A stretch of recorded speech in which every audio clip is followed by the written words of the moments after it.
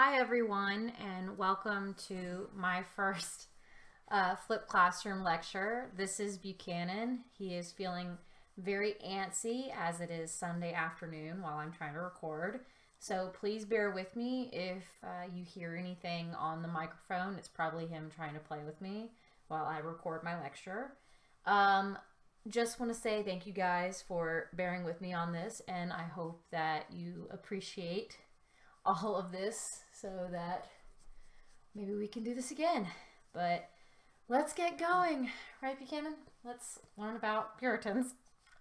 Oh, and before I forget, some of the transitions for the PowerPoint slides will be a little odd at times. I did not create the original PowerPoint slide. I've edited a lot of the material as well as how it looks, but the transitions, that's a completely different thing. So if it seems odd at times, just kind of bear with me as we go through it. Some of my other lectures and notes I've completely designed from top to bottom, so this is one of the few that is like this. All right, let's go going. Bye guys. So today our lecture is going to be on Puritan beliefs and the Salem witch trials. We also talk about a few of the Puritan authors and writers that we should know, but that will be a secondary concern because we just need to talk mostly about Puritan beliefs leading up to the Salem witch trials. Now, if you know anything about the Salem witch trials, we know that people were falsely accused of practicing witchcraft. What you may not understand, though, is the lead up to that movement and how Puritan beliefs have set many of America's standards. Some of us might already know who the Puritans are. If you studied basic American history, then you know that the Puritans actually colonized America. But the group itself is actually referring to a movement for reform or change. That is how their religion and society came to be because of a reform movement. This reform happened during the late 1500s into the early 1600s. This reform movement took place within the Church of England.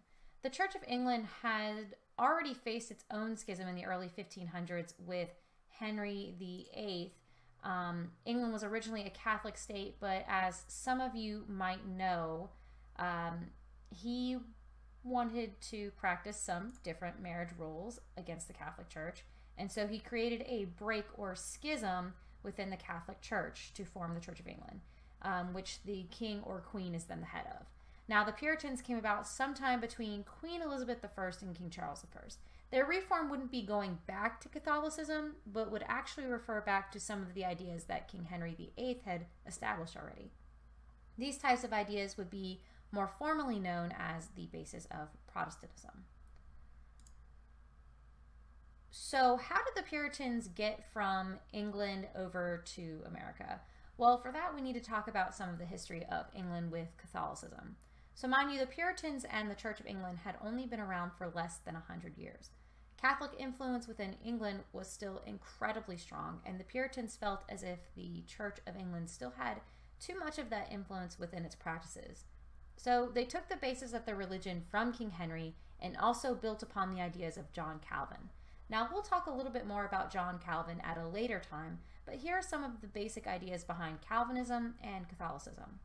The Puritans wanted the church to declare that they had no supreme authority over God, that there wasn't one figure within the church who spoke for the authority of God. It was God alone who decided one's fate. It wasn't the church who had control over your destiny. This is directly against Catholic teachings, who would decide essentially for each person what someone's destiny was or what their sins were, where they were already headed, heaven or hell or purgatory. So Puritans were against this practice. They believed God alone had that power. Now, King James and his son Charles I, they were having some issues with Parliament. If you are unsure as to what Parliament is, they are equal to our own Congress. During this time, a lot of people felt like England was not the same after Queen Elizabeth I died. It was a very hard transition in government between James and then Charles. Now they wanted to dissolve Parliament, and the Puritans are completely for order and established order, and they were in favor of keeping Parliament. So we have a religious group here who is essentially going against not only the head of state, but also someone who is supposed to be the head of the church. Charles I, seeing this dissent, demanded that those who were not in support of the Church of England, otherwise known as the Anglican Church, they had to be killed. So religious persecution then began for the Puritans in England. It was no longer safe for them to practice their version of the Church of England, and this was a sign for them to leave. This is the part of the story that most of you already know from elementary school. So the Puritans left England to go to the new colonies. Then they separated themselves from the new Anglican Church to establish their own. They left in 1620 and they established Massachusetts, otherwise known as the Bay Colony. So at first, things are going well for the Puritans. They are in a new world with a new beginning, free from religious persecution, and even though they're going to be facing a lot of hard work to establish completely new towns and cities, they are willing to do this task. So what we have here is called the city upon a hill theory. If you've never been to Boston, it's incredibly hilly, so that's where the name comes from. This new Massachusetts colony is an opportunity for the Puritans to have a place of complete reform.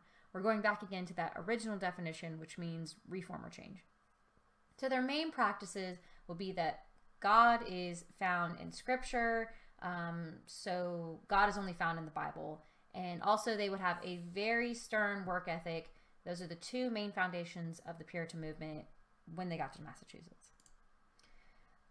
Ideally for some, many believe that this Puritan reform movement wasn't necessarily a bad idea. Many of their original beliefs were actually quite amazing when we look back at them. For example, the Puritans placed a heavy emphasis, a strong belief that education was absolutely needed and education would mostly be used in order to read Scripture like the Bible. This isn't a bad idea in a sense because they value the Bible, they value the Scripture, and if it leads to education for all of their practitioners so they can read, then I think that's a pretty good foundation to start with.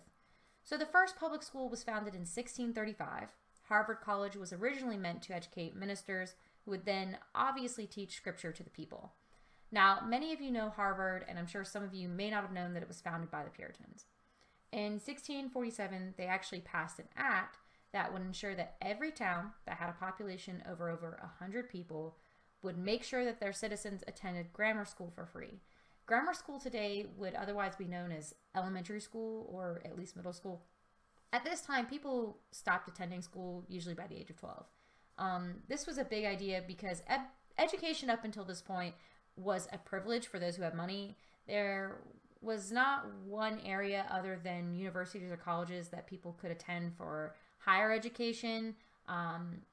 So these grammar schools were free education meant to make sure that you could read Scripture and be a part of Puritan society.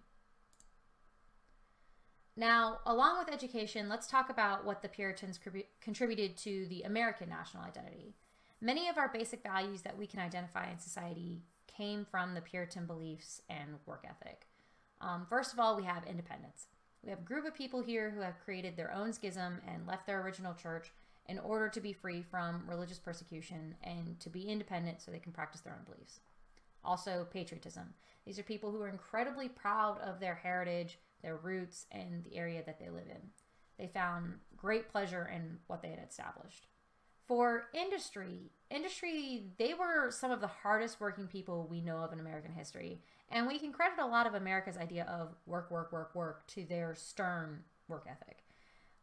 Also, practicality, otherwise known as common sense. These were not a people of luxury. They liked practical solutions.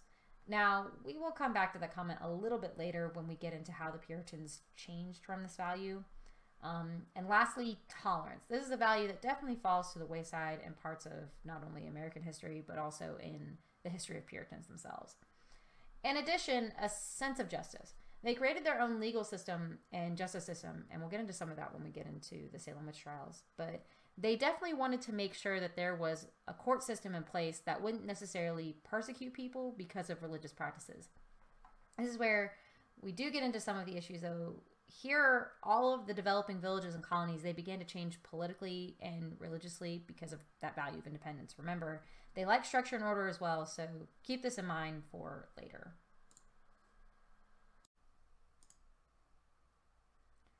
Continuing on the American national identity, they were the first to build upon the idea of the American dream.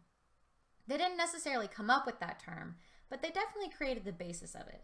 So if we work hard, we can achieve a new life. This is an idea that this new path could be forged no matter what, and that their goals were attainable. And from there, we have this inherited emphasis for our country's values on hard work, a strong sense of religion, a duty to one's country, and also freedom from oppression. You might be familiar with that last term because of the Revolutionary War and wanting to be free from oppression from Britain. Let's come back now to the idea of the Puritan beliefs. So we're also going to talk about some of the goals and practices. What they're aiming to do is to cleanse culture of corrupt and sinful practices. What they mean by this is that they're going to completely eradicate this from society and from the people, corrupt and sinful practices. They're not even going to consider the idea of sin and forgiveness like the Catholic Church has. They don't want you to even commit an act of sin and be forgiven for it. So this is where we get into some of the issues that will lead to the Salem witch trials. Remember, they believed in a sense of justice, but the sense of justice that they want is for the civil government or justice system to have to strictly enforce public morality by prohibiting vices. Now, vice is obviously something not good for you, but technically in a free society, just because something is not good for you, it doesn't mean that you should not be able to do it at all. But what the Puritans are emphasizing here is that public morality means you should never be able to do this and you should be punished by the government for it. You'll see the basis of this in American society even later into history with the prohibition of alcohol. Now, once again, this is going back to completely splitting from the Catholic Church. The Puritans are saying, hey, let's completely remove ourselves from their practices. We cannot have the Puritans having any sort of common area with the Roman Catholics. Going back to those earlier beliefs we talked about, the church had no supreme authority over God. God makes the final decision about your life.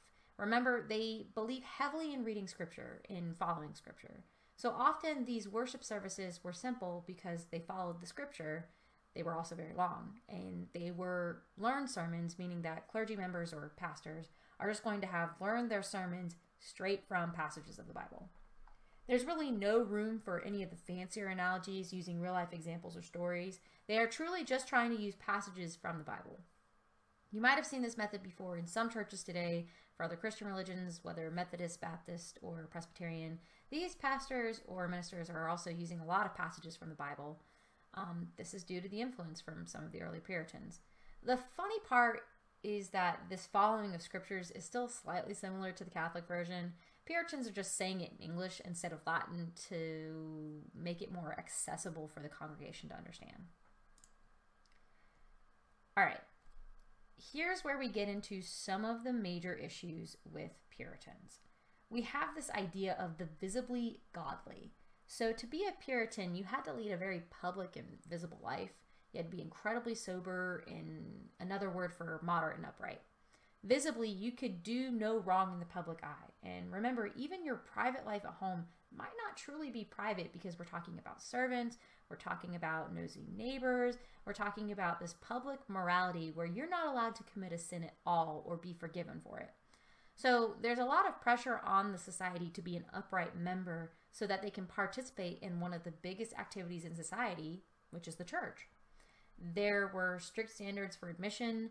You not only had to live this life, but you also had to give a public testimony to your experience of conversion if you hadn't been born into Puritan society. This is definitely an exclusive society, despite the fact that they themselves had already faced such intense religious persecution and were supposed to be accepting and tolerant. So we've come to my favorite part about the Puritans, the conversion and predestination theories. The Puritans believed that human beings were innately sinful, so not only were you not allowed to commit a sin at all and be forgiven like in the Catholic Church, but you were born sinful, so you just didn't have a chance at all. Humans were depraved, they were evil, and were relying on the mercy of God to put us in heaven. God only had a small amount of people that he was going to spare. These elect individuals were going to be the ones who got into heaven, and that's all that matters. Not only were you supposed to be a good Puritan, but you were committed to saying that you were supposed to be thankful and that you deserved the fate of hell. It's an idea that I'm still not quite sure how they logically pass that off to the congregations, but you know what? I wasn't there, we're not there, so we'll roll with it for now. So the idea of you are already destined for heaven or hell, that is the concept of predestination. So now what we're asking, is this idea of predestination unfair to the people who are practicing it? This is essentially implying that God is distinctly undemocratic as a deity. He's already determined how you even live your life because he knows your entire fate. I'm still not sure how it all works, but we'll go with it. There is no incentive, though, for upright moral behavior. So Puritans are essentially living their lives not knowing if they're that small elect or if they've been destined for hell. So they're essentially being scared straight into good behavior. But in the back of their mind, they're supposed to believe, I'm not worthy. I'm going to hell anyway. But just in case, I've got to live a morally upright life. So if I'm that elect individual, I've earned it. And God determined my fate exactly. It's an interesting idea for the Puritans. It's just incredibly complicated and very depressing to live underneath that kind of pressure. But going back to the idea of John Calvin and Calvinist theology, they're saying that human beings do not have any free will. God already determined your fate. Every action you've taken or will take is not actually free will. It is fate determined by God. But we've come to this question of why did so many people believe this? Okay, here's the thing. People wanted order at this time. There was already so much uncertainty, so much change, so much to the new world that was terrifying for people to live in. So people accepted this idea of a comfortable doctrine. They believed if I live a morally upright life and believe I'm a saved person, I'm going to be just fine. I'm scared of hell, but I know if I live life like I'm supposed to and follow this order, I'll be just fine. Also, we're dealing with major changes in the 15th and 16th centuries. I won't go into the concepts of all the science, technology, and historical changes, but there was a lot of uncertainty at this time, and people don't necessarily react well to change. They don't necessarily always adapt well, even if they work hard at it. So these times were very unsettling, so people needed that social order that the Puritan society was providing. They needed intellectual and moral certainty that the pastors were actually sermonizing. They needed this spiritual consolation that everything was already determined for them and that their choices and decisions weren't actually going to be as impactful as they thought because God had already seen them through it. Going to the next slide. This is the doctrine of predestination. It answers the specific needs that the Puritans had at the time. It offers a wider message that there is no free will or plan undetermined. God is going to triumph over evil because he has a plan for all of human history. Now, this is an overarching theme, an archetype in human history. This idea of good versus evil, it's been around for much longer than Christianity and so on and so forth. So the fact that there was a doctrine of predestination in Puritan society that was offering peace in a way, it was very soothing and comforting to these people who were going through a radical change in their lives by establishing a new colony in America.